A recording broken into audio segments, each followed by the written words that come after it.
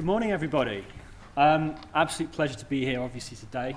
Right, I'm here to talk a bit about the future of drug repurposing today, but before we get onto that main topic conversation, I just want to take a minute to focus on the issue of rare diseases as a whole. I think it kind of sets the scene for the whole conference and why we're here. They're a huge issue. I think we all agree with that. It's an area we want to see a lot more research done in, a lot more attention given to make sure the patients get the support and care that they deserve. So in the EU, a rare disease is defined as a condition that affects less than 1 in 2,000 of the general population. That doesn't sound particularly prevalent, but when you spread that across the UK, that's about 3.5 million people. Across the world, 350 million people affected by a rare condition. That is a sizable proportion of the global population.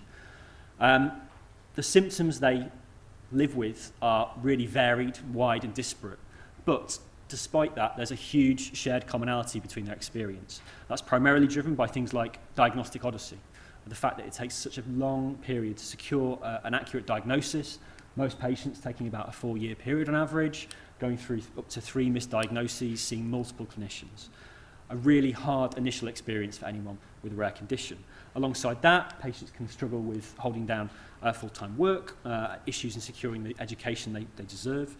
But fundamentally, this statistic here, the fact that of the roughly 7,000 rare genetic conditions out there, only about 400 have licensed treatments. You get your diagnosis, and there's often very few places for you to turn. There's no treatment, and very few people doing research, little hope of treatment. And that is an isolating, a devastating thing, a hard thing to cope with, that lack of hope. What we do see, though, and the most fantastic thing about the rare disease community is the patient empowerment. The patients themselves take ownership of their condition. They drive forwards to try and make change for themselves, to try and get to a point where they can recognise their own power and use their determination to deliver change for themselves. And that's really what Findacure are all about. And today is about trying to come together to recognise the different role that patient groups have been able to play in driving forward repurposing, and to look at repurposing as a fantastic route to hopefully bring more treatments to patients in the future. So for that reason, my talk title is The Future of Drug Repurposing for Rare Diseases. But it's always good to be a little bit controversial at the start of this conference. So I'm going to modify that. I'm going to be bold. I'm going to say the future is drug repurposing for rare diseases, and hopefully I can convince you that this isn't a crazy statement. I'm not a complete crazy person. I've put a little asterisk there because I recognise many other things are also the future of rare diseases. Patient engagement definitely is something we want to see. It's already here and it's going to grow. We're going to see more involvement of patients in research. Not only that, the revolution of genomics, we're seeing this really changing the way diagnostics is approached and driving more patients through to the point where they can actually understand the genetic basis for their disease. And that's leading us to a point where we have hopefully more personalised medicine, treatments that are tailored to individual patients. And then finally, gene editing on the horizon, the ability to actually go in and modify the genome in the future could get us to a point where we can really have fast, lifetime curative treatments for some of these conditions.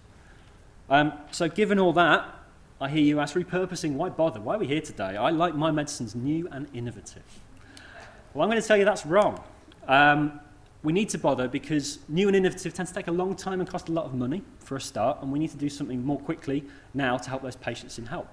And we need to look at the general strategic overview. This is the situation in the pharma industry recently. It's a bit of an old graph I've shown many times, but in the red bars here we see the number of new drugs that have been approved on an annual basis, running here from 96 across to 2013. There's a general downward trend there, we can all agree, dropping from about over 50 here to around 25 in 2013. We're seeing less new drugs reach market. Overlaid on that, we have this green line, a trend going up. This is the average, this is the overall R&D spend in US billions of dollars to produce those same drugs. We are producing fewer drugs for more money, is what this graph tells us. At the bottom here, we see the cost on average for a new drug in US billion dollars. In 96, we're looking at 0.3 billion to get a new drug to market. Over here, 2013, $1.8 billion to get a drug to market. The system is still working, it's still delivering new drugs, but it's getting somewhat less efficient. We need some new methods, new approaches to drive treatments through to patients. If we layer on that the situation with rare diseases, in a way, during this time period, there's been a new market, if you like, a new opportunity for the pharma industry. They've seen patients that are unserved and begun to deliver more orphan drugs, which is fantastic. We want to see that. However, there is undeniably a situation with small patient populations, and that means the pharma need to recoup their investment, and we are seeing exceptionally high prices for those orphan drugs that are reaching market. this graph shows, and the price per year from 2012 to 2016 for non-orphan versus orphan drugs. Non-orphans in the dark, orphans in the light blue. That kind of tells you what you need to know simply. If we look at 2016, we can see the average price per patient per year of about £27,000 to deliver a non-orphan drug. An orphan drug, £140,500 per patient per year to provide that orphan drug to patients. So clearly, that situation is not going to be sustainable across 7,000 different rare conditions. People won't be able to pay for the drugs. So drug repurposing is hopefully a strategy we can begin to exploit to change the situation. And what is it? Very simply, at its most basic level, drug repurposing is recycling. It's the process of taking a drug that's approved for one patient population, running clinical trials to test the efficacy of those treatments in a completely different patient population. Essentially, we're trying to make ourselves more efficient in using the drugs that are available. This is hugely advantageous, as I say, because it makes things potentially quicker and cheaper, and that can only be good for the complexities of working in the rare disease space. So we eliminate the costly, time-consuming process of de novo drug discovery. Because we know something about the safety and the side effects of these drugs, we have an advantage. If we're working on generic drugs, we have a huge wealth of human history. You know, we've seen these drugs used time and time again in many different patient populations. All of that information can save time because it can reduce our requirement for early stage clinical trials. Again, speeding the development process, lowering the costs. We also know about the pathways of action of these drugs. We know where they work in the body. And if we know that, potentially it can help us identify drugs that could work effectively for our favourite rare condition. We can limit the number of drugs we're screening from thousands in a mass screening approach to maybe in the tens. Again, speeding the process, lowering the cost. Strategically, this is a way that can really help move things along to get treatments more quickly to patients. Generic drug repurposing should be really popular for those reasons because we have that wealth of data to exploit. But unfortunately, you know, there is a business case that has to be made, and it's hard to secure intellectual property on products that have already been through out of patent. And for this reason, generally what we're seeing is it's hard for industry, for the pharmaceutical industry, to look at repurposing generics. That isn't really happening too much. What we were interested in at Findacure is this happening in other areas? Are we seeing other groups like academics or clinicians beginning to play with drug repurposing to try and drive things for rare diseases? So we've been working last year on a literature review of drug repurposing in rare diseases itself with Costello Medical. And this was a very simple approach, just trying to dig into the published abstracts that are out there online and try and find out how often the word repurposing is co-occurring with rare disease terms, trying to see what's going on out there. If I remember correctly, the search only went back to about 2007, so still a relatively short period of time. We found 167 different cases so far which are looking at repurposing and rare diseases out there in the literature. Definitely something that's happening and growing. If you dig into those numbers, there's some interesting patterns. We're seeing about 47 of those looking at paediatric studies. These are people trying to find ways to treat kids. 75% of rare diseases affect children, so again, it's kind of what you'd expect. These are some of the interesting stats, though. About 70 of these studies are reporting off-label use in rare conditions. We're suggesting clinicians in practice are trying to find drugs that they think they can use and reporting on its impact in an off-label way. It's not been approved or tested for those patients. What's interesting especially is that generally this is often not reported. So if 70 cases are reported in the literature, how many of those cases are going on unreported? 11 are based on case reports, but if we look over here, we can see only 3 are reported through full clinical trials and 4 through retrospective analyses. So we seem to have a lack of some of these more rigorous, scientifically assessed approaches to assess the impact of rare conditions. It seems that the ideas are there, but finding funding to actually drive it through to get the rigorous assessment of how this works isn't quite happening yet. Last year, we also ran a rare repurposing open call with our collaborators Helix and Cures Within Reach. And the idea behind this was to try and, again, go out there and survey the academic, the patient group audience to find out, you know, what is going on out there with repurposing. What are the ideas you've got that you're trying to move through to get to clinic? That ran for 3 months, finishing up, I think, in around May or June. And this is a summary of the results that we had. Across that time, 38 different proposals came in of people who had a repurposing project they wanted to get some assistance with. And these are really diverse. You know, it does include some of the big, common rare conditions you'd expect to see, cystic fibrosis, sickle cell Duchenne muscular dystrophy. But not only that, we're seeing repurposing happening in lots of ultra-rare conditions. So things like epidermolysis bullosa, adult polyglucosan body disease, and P10 syndrome. Of the 38 proposals, 11 of them were in rare conditions that are reporting a prevalence no higher than 1 in 50,000. These are ultra-rare diseases that people are out there researching, which is a fantastic, encouraging statistic. Not only that, we're seeing 17 of the proposals directly involve patient groups. They're involved in those collaborations themselves. Patient groups are getting more and more involved and active in the research space, something we want to see more of. And down here of interest is, I mean, this is slightly biased because we were primarily asking for clinical studies, but there's a clear skew here to people who are getting the preclinical work done, but they're struggling to get funding to move into that clinical research stage, the stage where things become more expensive to deliver research. We think the work is out there, but moving it through to clinic is where we're struggling. So that gives you an idea of the work we've been trying to do, trying to assess the landscape for repurposing in the last year. And we think this kind of backs up our point that repurposing really is an ideal model for academic or patient group-driven collaborations to drive treatments through to patients. And hopefully today, our program will help to reinforce that point. We've got I think all of our main speakers involve patient collaborations within the work they're doing, whether they're in big pharma, whether we've got biotechs, or whether we're looking at patient group-driven work themselves. We're going to be hearing from Caroline next, whose non-profit foundation is driving forward repositioning of shelf compounds within pharma to get them out to patients. Obviously, we have Novartis speaking about their work, repositioning a drug that they had available on their shelves that they can actually move into a rare condition. For examples of an academic collaboration I'll be talking about more shortly, and Mike Briggs will be giving us details on where they're trying to have a large international academic collaboration to repurpose a generic drug for a skeletal rare condition. And then things like the work of the Wolfram syndrome guys and Tracy Lynch, whose Wolfram syndrome UK patient group are going to be heavily involved in a generic drug repurposing trial run out of Birmingham Children's Hospital. There's a lot of fantastic work being done, and today is about showcasing that and showing you what is happening.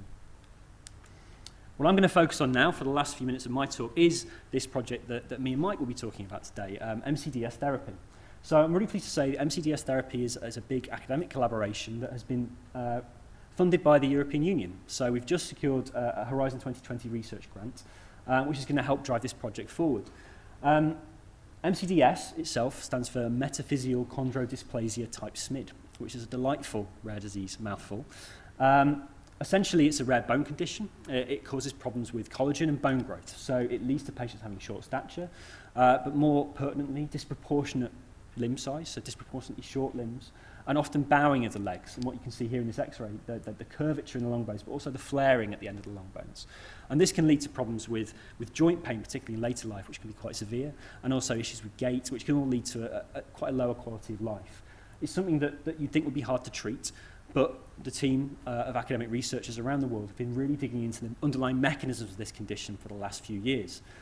They've identified, as I say, that the condition is caused by a mutation in a specific type of collagen, one of the connective proteins in the body, called collagen 10. What happens is there's a misfolding of this protein, which means it doesn't actually get kicked out of the cells. Instead, where it should then form the bony matrix, it gets retained in the cells. And that's the underlying problem for the condition. So they've done a huge amount of work elucidating this mechanism, but not only that, they've gone and identified a drug, a generic drug, carbamazepine, which has real potential to help alleviate this fundamental mechanistic problem. From there, they've then developed, in mice models, a proof of concept to show that in MCDS mice, you can restore usual bone growth in the mice, not only to size, but remove some of these deformities as well, which is a fantastic piece of work. Using this, we've then been able to secure, well, I say we've had a very minor role in it, but Mike and the team have been able to secure EU funding to actually run an academic-driven clinical trial in patients over the next 5 years. So that's what we'll be doing in this project. It's a big collaboration. You can see in the map here, partners spread across Europe, and also a tiny version of Australia here. Australians are also involved. And there's a whole range of different partners, and I'm really pleased to say that Findacure are going to be involved in a small way in this project for the next 5 years. Our role is primarily going to be about disseminating information. We want to get out there and tell the public, tell the rare disease world about the work that's been done and try and highlight the excellent research. We also want to try and help build the MCDS patient community to give them the chance to put their voice into the heart of this project, which I think is crucial to all the partners that we were talking to last week. So our major aim then as a charity is to help build an open collaborative project to put the patient need right at the heart of the research and to hopefully make this project a gold standard example of an academic-driven collaboration to deliver repurposing to the patients that need it. Here's just a summary of our overall aims for the project. We're aiming to deliver a low-cost repurposed therapy so unheard of almost, a low-cost drug for a rare skeletal condition, which will hopefully alleviate the pain and some of the malformations in the bones for these patients. We're going to work closely with all our academic collaborators around the world to make sure we have the most excellent research possible, and really drive this drug to market outside of the usual developmental pathway. We're trying to pioneer an academic drug repurposing pathway to hopefully inspire others to look at this route in the future, particularly for rare diseases. And hopefully that's going to become a bit of a new paradigm in orphan drug development, which can work alongside the existing pharma routes to drive treatments to patients. So if you'd like to hear more about this, you're going to have a lovely talk with lots of detail from Mike later on in the programme. But we're already up and live on Twitter, so you can follow us there at MCDS Therapy to hear about the work that's going on in the next 5 years. And there'll be a new website and a Facebook site coming very soon. So if you're interested in learning more, please do contact myself, Libby, or any of the Findacure team, and we'll be happy to hook you up with the mailing list when we get that going and keep you up to date with what's happening with this project, which I hope you'll agree is quite an exciting thing. So I'm going to wrap up now. On time, even though we started late, so that means I'm very, very good. Basically, hopefully this talk's given you an idea that repurposing is a major part of the future for rare diseases. Traditional drug discovery routes, they can't deliver for all rare diseases on their own. We definitely need some new pipelines, new pathways to work alongside the traditional pharma methods that are out there. We love new, exciting, innovative treatments, but we want to see is things coming through for those patient groups who are just left without hope. And we think repurposing can begin to play a role in that. It offers a quicker, cheaper, and a collaborative route to development of effective treatments, and that can only be a good thing, especially if patient groups are part of that collaboration. These type of collaborations are beginning to prove successful, which we will see today, as I've said, and there are more different approaches and different models to drive these treatments through being developed right now. The MCDS Therapy Project aims to deliver a new, low-cost treatment from bench to bedside in an ultra-rare skeletal condition, an area that you might intuitively think is hard to deliver change in. And as a charity, Findacure are going to continue to promote drug repurposing as widely and as loudly as we can, and hopefully continue to gain traction with the NHS for our social impact bond model that I've been talking about a lot in the last few years, but I thought I'd switch attention today. But I'm very happy to talk about that generally to the audience one-on-one or in questions now. So with that, I'll give you my traditional Findacure thank you slide. Thank you for your attention. Please enjoy the day.